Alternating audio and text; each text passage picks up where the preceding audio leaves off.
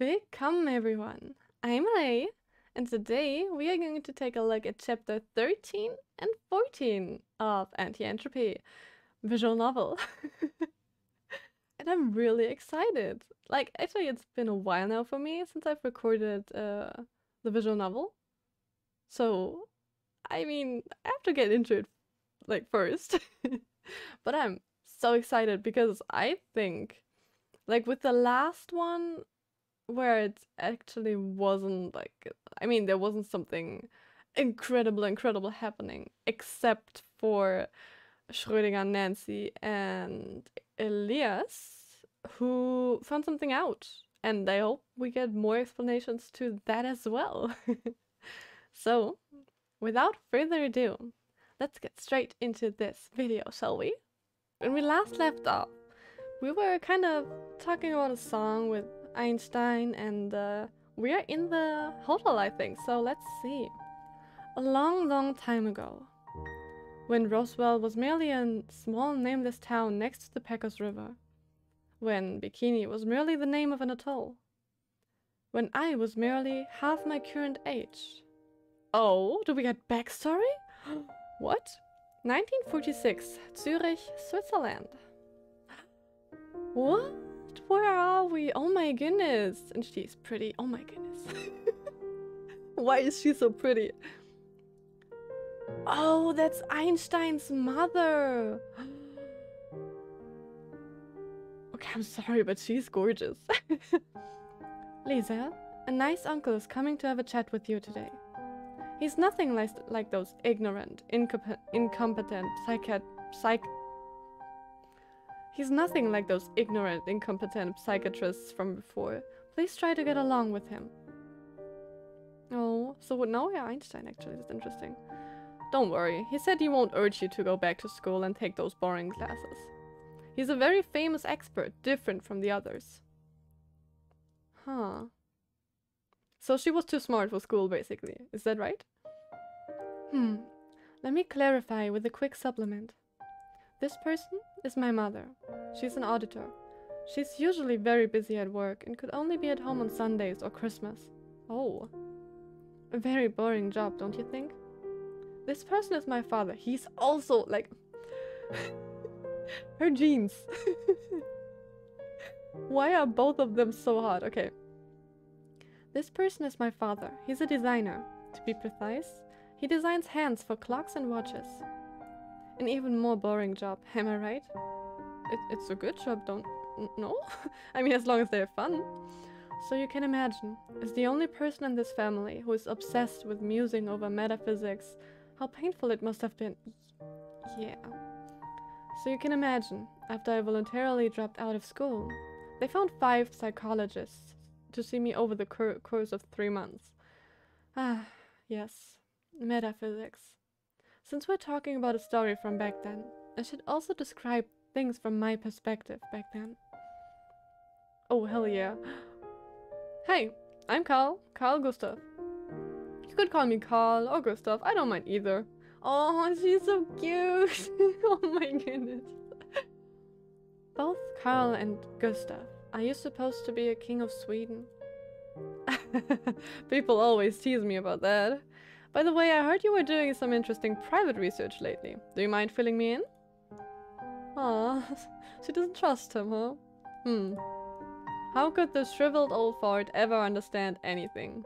Is that what you're thinking? I think you can try and test me first. One should explore all their options before coming to a conclusion, don't you agree? I'm not one to brag, but when I was at university, my grades in science were pretty good. I swear, it's true. I had the highest mark in geometry class, taught by Hilbert himself. So, do you know what is the maximum number of straight lines that can be orthogonal to each other in space? If your answer is wrong, please leave, okay? When I thought about it afterwards, I realized this man wasn't an ordinary person. I thought I could use this problem, whose answer I could readily change on the fly, to brush him aside effortlessly. But I never expected that by the time I opened my mouth and posed the problem to him, he would have already won. At the very least, he was already miles ahead of those four so-called professionals from before. Orthogonal straight lines. Isn't that just however many lines you want? The dimensions of space can be considered limitless. Just their coordinate axis alone can already be considered to be two infinite, perpendicular straight lines. In short, the so-called space, these so-called straight lines, are all nothing more than man-made, artificial constructs. Wait, is she crying because she lost, or is she crying because she finally found someone who understands? What's wrong? Okay, she's happy. Don't stare at me with a silly grin like that. Am I at some verbal exam flaunting my meager intellect before some expert? No, that's not it. Okay, I'm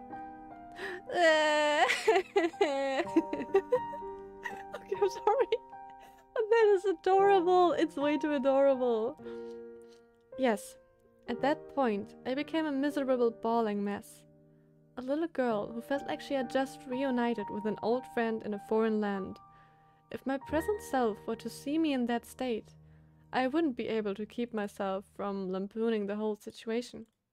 But everyone goes through such a phase of unrestrained emotion, right? It's not an ugly thing. On the contrary, it's very beautiful. It's the kind of beauty that is engraved on the personal clock of your life, one that cannot be actively sought after, but instead comes to you fleetingly and serendipitously. For some, this moment of beauty comes at the age of 18, for others at age 80. In my case, at age 8. That's all. From such a perspective, this man, who could keep up with all my craziness, he was truly exceptional person. Interesting.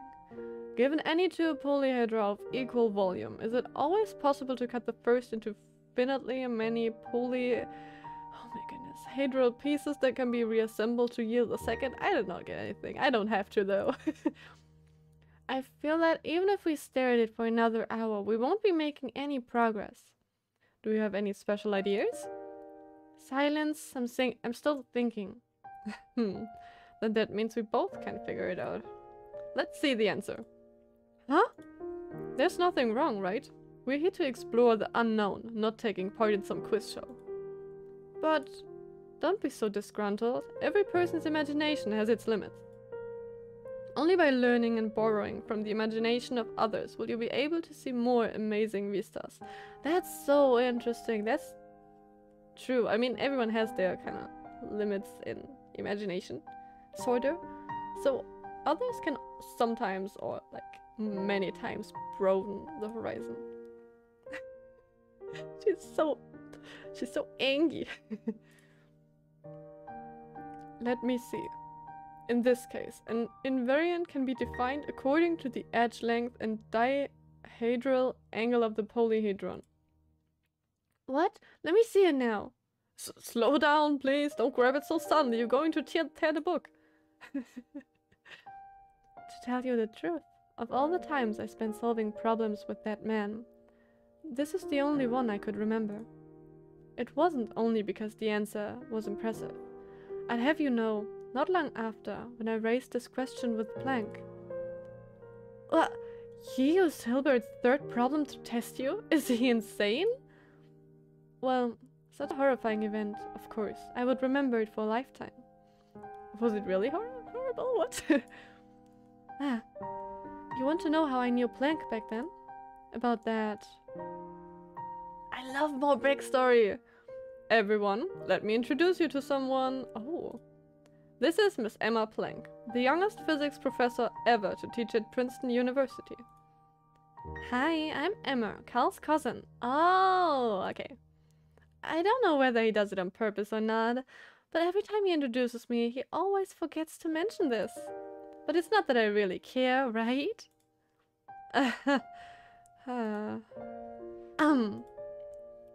Back to the topic at hand. Previously, we had initially discussed the possibility of allowing your child to advance to university directly. As soon as we all agreed, I contacted Emma at the first available opportunity. From the perspective of educating your child, her gender and age should be a strong asset. And that's not all. I'm also very interested in her too. Please, you must let her accompany me in chasing down the mysteries of this universe. Oh, I don't think she cares that much. Sorry, Emma can get a little overexcited on occasion. No, isn't that a good thing? I think our daughter will definitely get along with her. Okay, so a smile is like approval, right? On this point, I also have no objections. If Cal was the one who introduced me to a new world, Emma was the ultimate navigator. Although, at some point later in life, I started calling her Professor Plank for fun. Emma back then, how should I put it, didn't show any signs of the midlife crisis she has now. Midlife crisis, really? A consummate scholar, a consummate beauty, a woman who would always illuminate you with her own sunshine.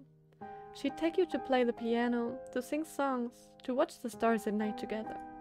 She was more of a mother than my blood-related one.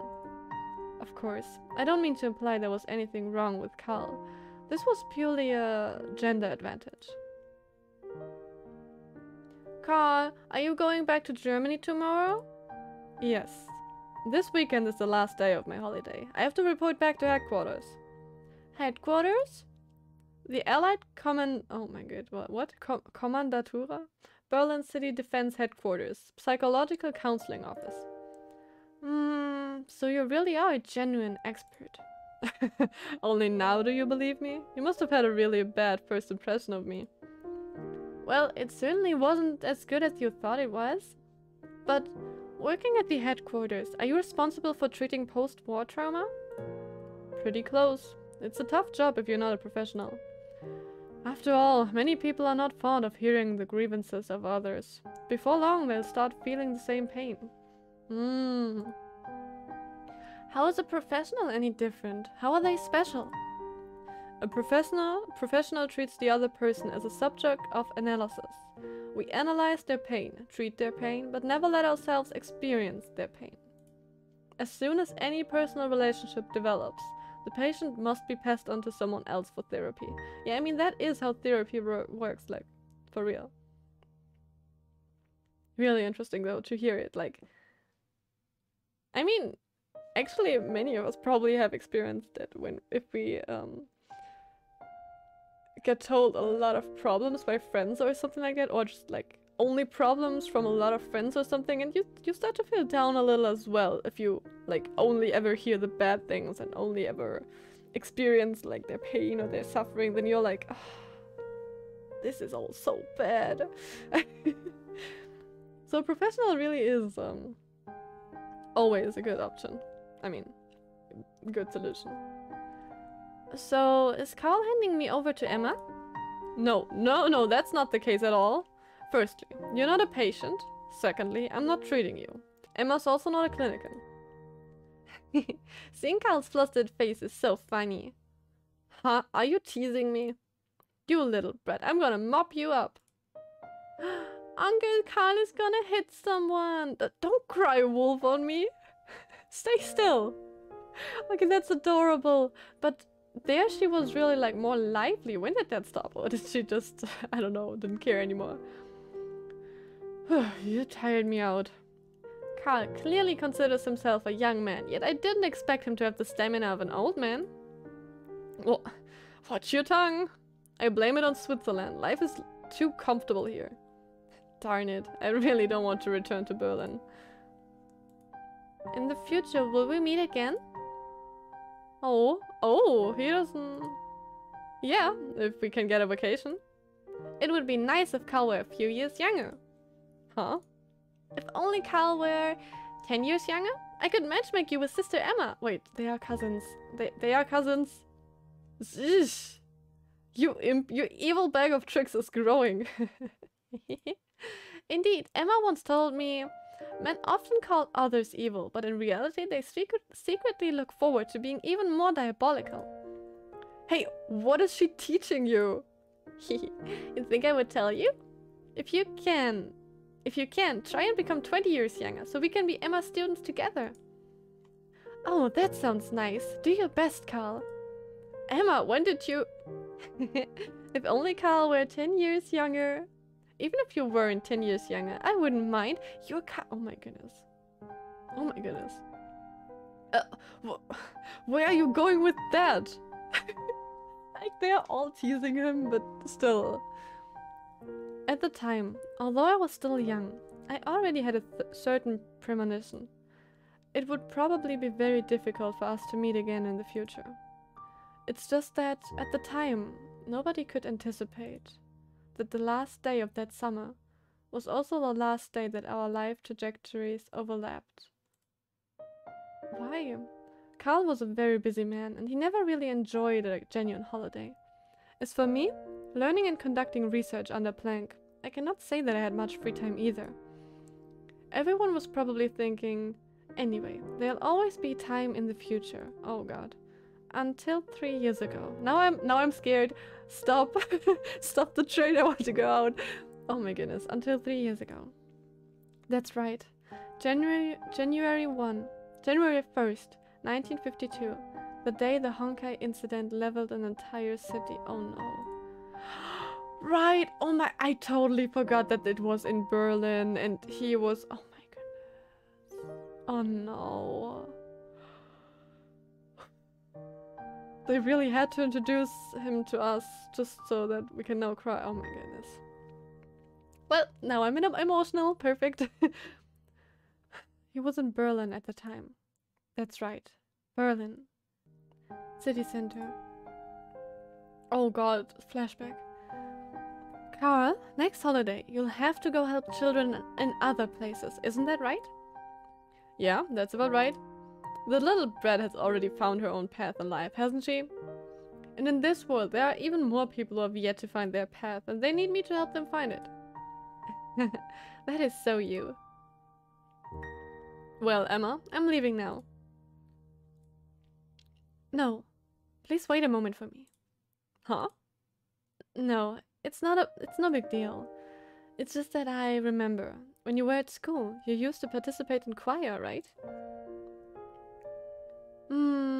I've borrowed our instruments without a hitch. I've decided on the song myself, without your permission, but I'm sure you know the lyrics anyway.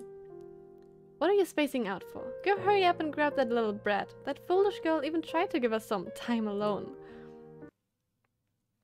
Aww. So that's where it came from.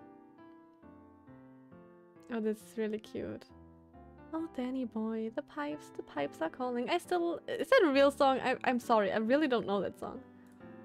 From glen to glen and down the mountainside, the summer's gone and all the roses falling. It's you must go and I must bide. But come you back when summer's in the meadow, or when the valley's hushed and white with snow. I'll be here in sunshine or in shadow. Oh Danny boy, I love you so. And that looks so, aww. Like, that's so adorable, those three. But when you come and all the flowers are dying, and I am dead, as dead I well may be, you'll come and find the place where I am lying, and kneel and say an Ave there for me. And I shall hear those soft you tread above me, and on my grave will warmer, sweeter be. For you will bend and tell me that you love me, and I shall sleep in peace until you come to me. I hate it. I mean, I love it, but of course he has the second verse, or like whatever verse it is, where he's talking about his grave and his death. Like, I mean, it's not obvious in the song. It's not his death, but you know, God damn it. Let's see. It was depressing. Oh my goodness. Okay, like, I'm sorry, but is Rita, like, is Rita, oh my goodness. This is the Marquise. I was ready to welcome Adam, but didn't expect George to show up soon after. What should I prepare for the main dish? Please advise. Now I'm scared. Oh my goodness. Okay. I'm sorry, but even before I spotted her eating really adorable, I spotted someone here. And I'm definitely sure we all know who it is. Wow, okay, so the person that the Rita did not expect was probably her. Is what I think. Okay. Wow, so sumptuous. I can't even tell which one's the main course. Don't hold back. Enjoy your meal. Oh, what's with Will?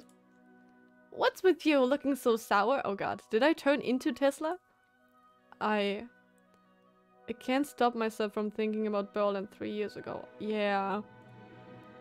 Karl. Martha. Innocent people like them.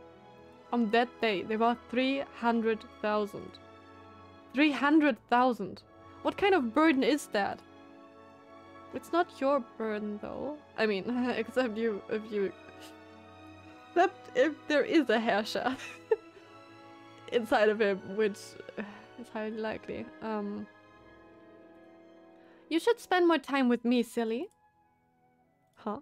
No, there's nothing worth remembering in our life, so there's no need to dwell on the past. While worldly matters take their turn, ancient, modern, to and fro, rivers and mountains are changeless in their glory, and still to be witnessed from this trail. It's a poem from some Eastern poet named Meng Hauran. Hauran. You know Chinese, so you'll probably understand the meaning behind it better than I do. Well, I do not. Oh. Perhaps in the future you'll hear a lot more stories about the victims of the Berlin incident. In any case, please don't force yourself to graft their past to your future. There is no doubt that you are a man both blessed with divine luck and cursed with rotten luck. But you don't owe them anything, and neither do they owe you. It's your life, so just live on with a clear conscience. That's what I think, like, if he does not have anything to do with the outbreak. Ah. Oh, Bild. Yes. Yes, that's right. Good boy, good boy. Come, have some food. Tesla. What? Aren't you going to praise me?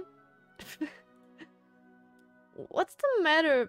People do occasionally show some integrity for once. So cute, Miss Tesla. What do you mean cute? It is adorable. So adorable. Although the guests enjoying lunch appear to number only a few, but the cuisine supplied by Westrift Kalita, ranging from foie gras to oysters, from tenderloin beef to langoustine lobsters, wow, okay. All kinds of meat have been made readily available, and the service is simply so extravagant that it makes some feel a slight degree of embarrassment. You guys, don't you feel ashamed? If you don't clear all the plates, how could you ever face up to the managers who worked so hard to prepare everything? As a result, at 3 o'clock that afternoon, when the sunlight is at its coziest, the person who lived up to those bold, visionary words could only lie down, spreaddaggled like a lazy seal on her own big bed. Spreaddaggled? Is that a real word? Even if it's not, I really want to take that in my vocabulary. Spreaddaggled? Stroll? No need to call on me for such leisurely old people exercise. Bowling? No. At the moment I won't be able to play no matter how hard I try. You go on and have a stroll. Tesla will go soak herself in the hot spring for a bit. However, having said that, compared to her disgraceful history of eating herself straight to hospital, can this be considered a minor improvement? I think it is. It is, definitely. Oh, again! Oh my god. I am so curious. Oh, you guys don't see. Wait a second. Let me move myself out of the way for a bit. Here. Do you see? I mean, we should get introduced to her soon, right? I will still go back in here in the corner. Like, I'm sorry, Fua. Gloomy, cold, damp beaches. Wait, I didn't read the last one, did I? Winter, the time when the horizon is closest to us. Gloomy, cold, damp beaches, rust-marked ocean forts, Various kinds of ships trailing thick smoke. This describes the entirety of the seaside view. Vicissitude, loneliness, a feeling of serenity. Huh? Hmm? That person over there. Have I seen her before when we were having lunch? Yes, you did. Oh, please talk to her. Yes, what about it? Not sure. But she definitely gives off a dangerous aura. Dangerous, really? That's interesting. She's watching. Oh. Damn it, you guys don't see. She turned her head. Should I stay in this corner, but then we can't see the name who's talking. That would be confusing. I'm just going to move if she moves again. Alright. Is she talking now? Crap, she couldn't have heard. Could she? Oh, she did. Now everyone sees her. Oh, she's so pretty. Everywhere. Every time. Where a fisher boat dips by a waterfall. Where the air grows colder deep in the valley. The monument of young remains. Honestly, her hair, like here, these parts, they kind of remind me of ears. Like, especially... I'm sorry, I haven't seen... No, Yae Sakura has her ears, like, up, right? But Yae in Genshin has her ears down, and it reminds me of this. That's what I want to say. And we have wept reading the words. It's the second half of the poem from earlier. You understand Chinese, don't you? I can only speak a little. Are you from the east? Yes, looking at it from the local perspective, Shinzo is indeed to the east. Ah, yes. Let me give you this book. A book? For me? It's nothing, just a collection of poems. After you've read it, you can do what I did before and show off your knowledge. But...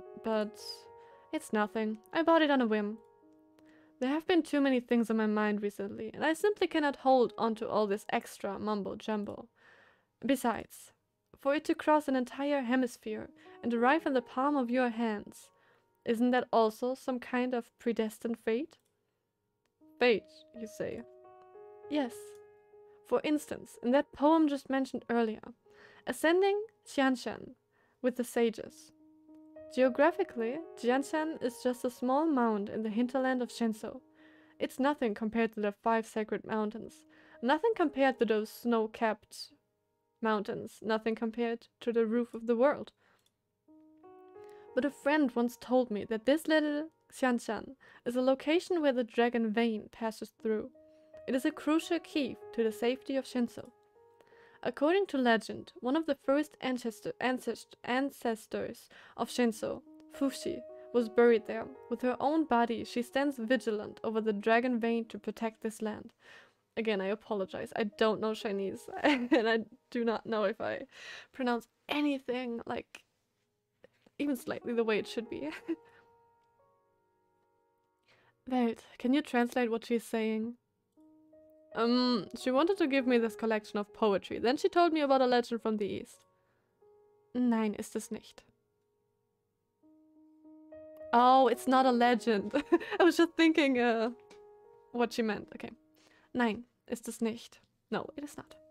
It's not some legend. The so-called dragon vein, in today's terms, is a subterranean river formed from leaking Honkai energy. All legends have their basis in some original truth. You. Who are you? Valkyrie Fuha. She is already a Valkyrie, that's so interesting! Okay. You could say I'm a colleague of Rihanna, whom you've met before. She has a very good opinion of your lot, you know? Thanks? Today you may encounter a dangerous person, who may even come across as a little annoying. But don't be alarmed.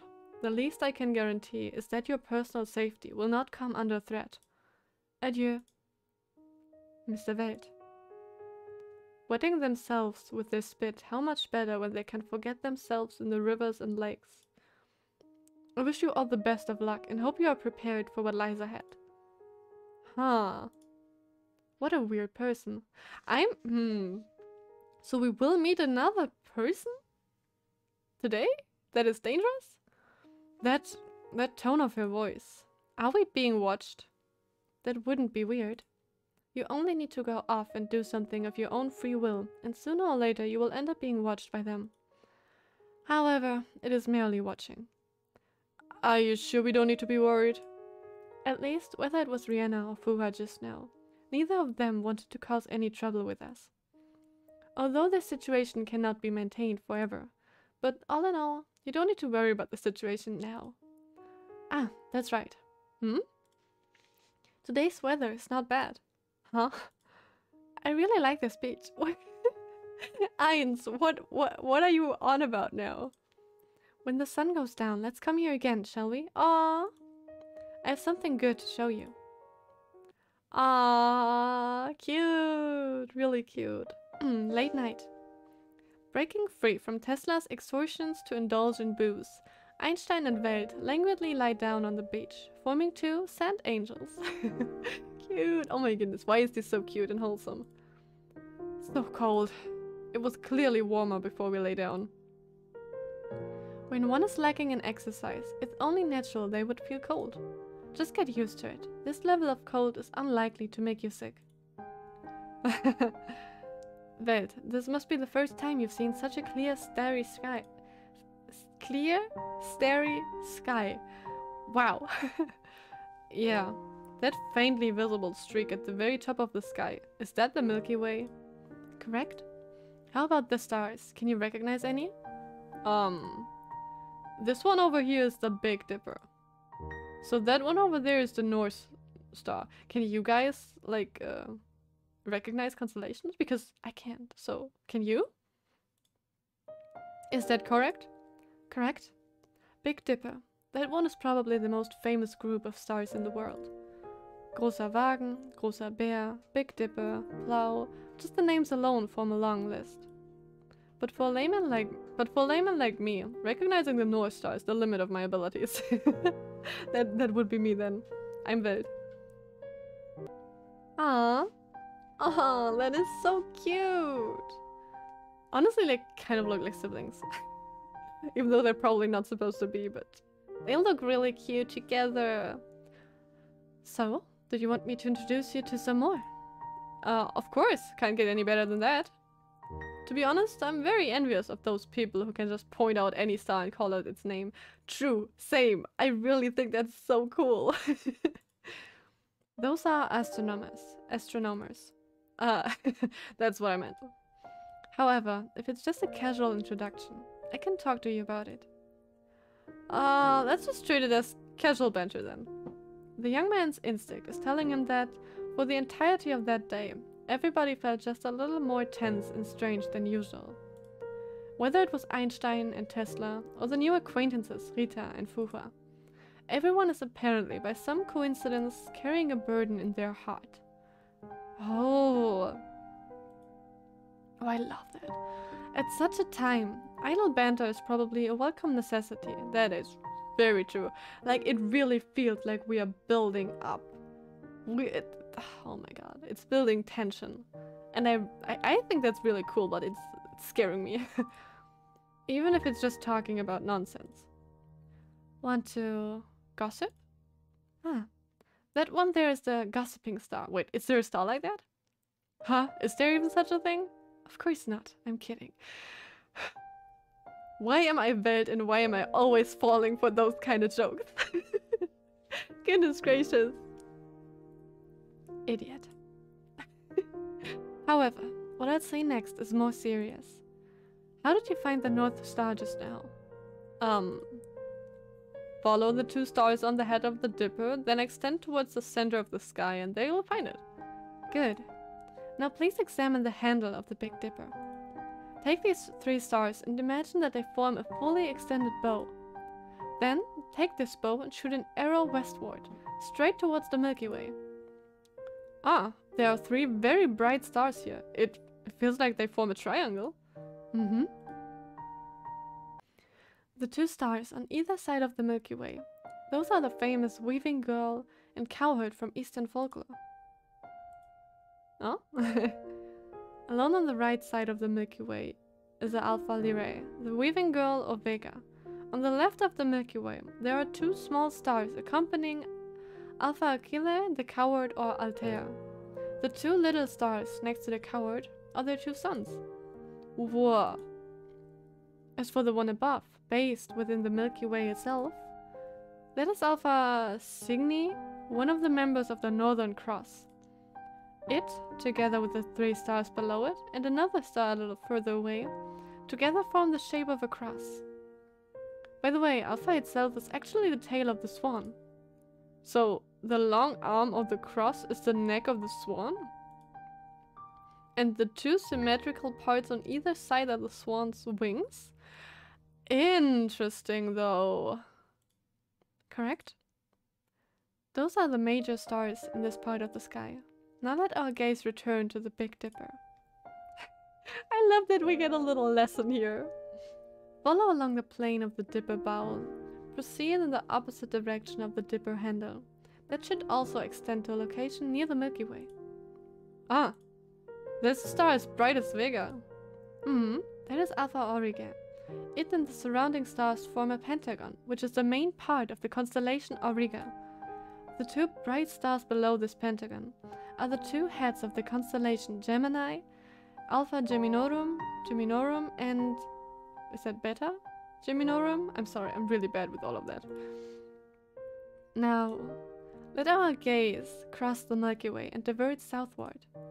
Do you see anything conspicuous or eye-catching?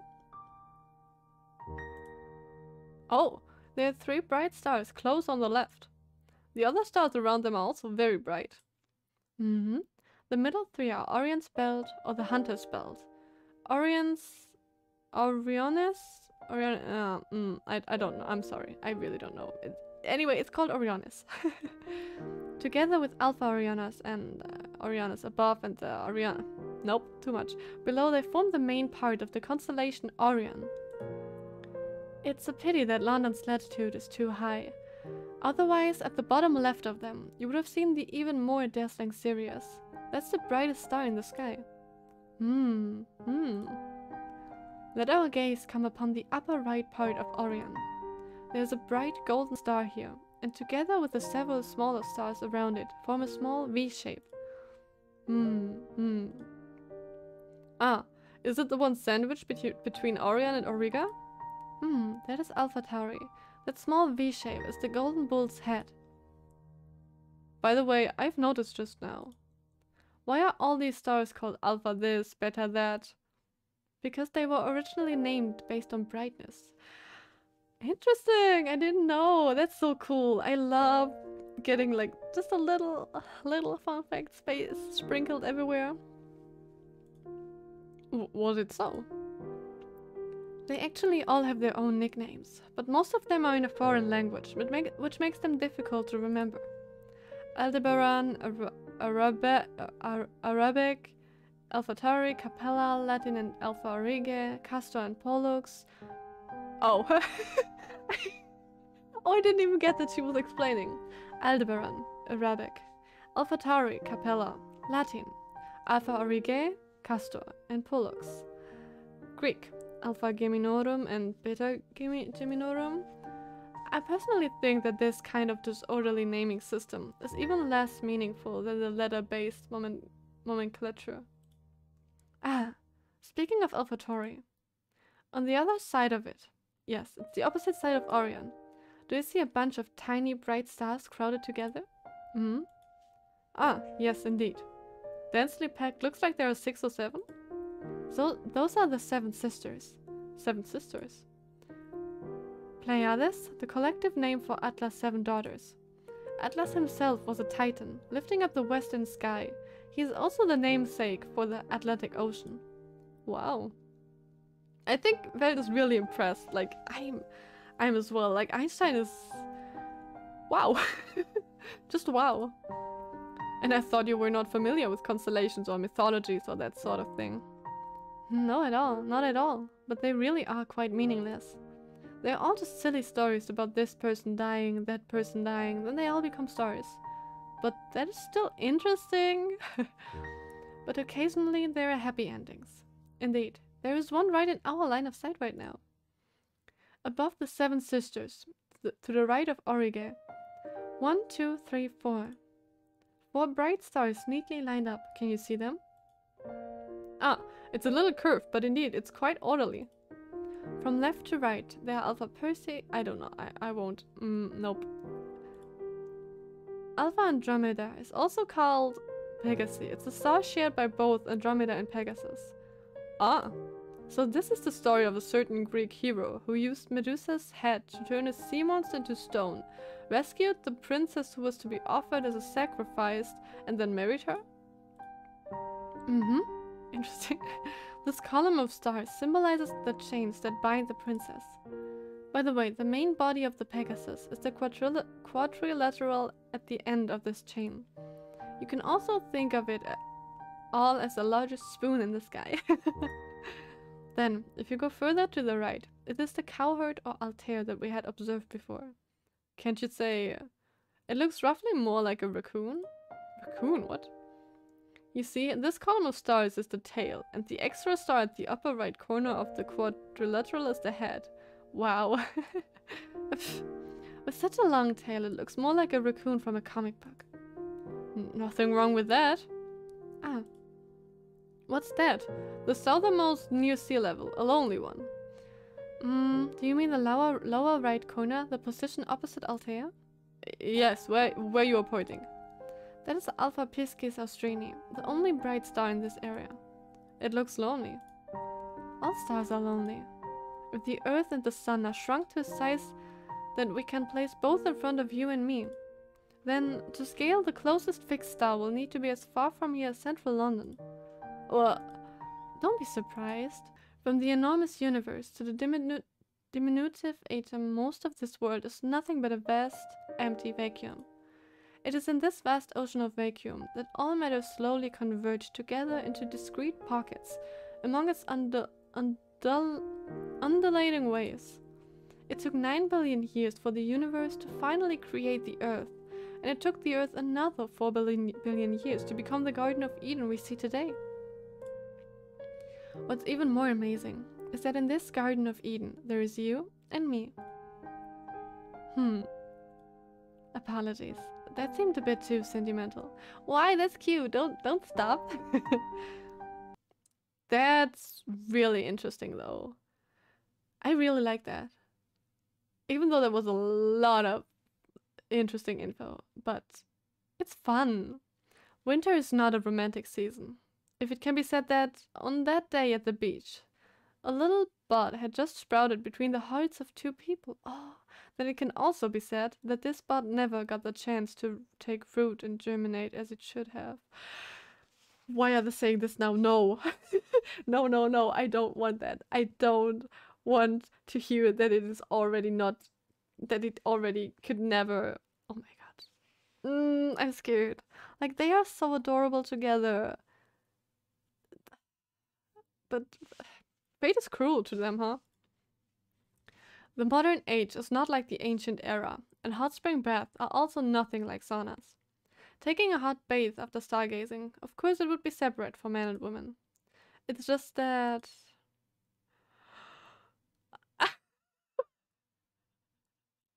What?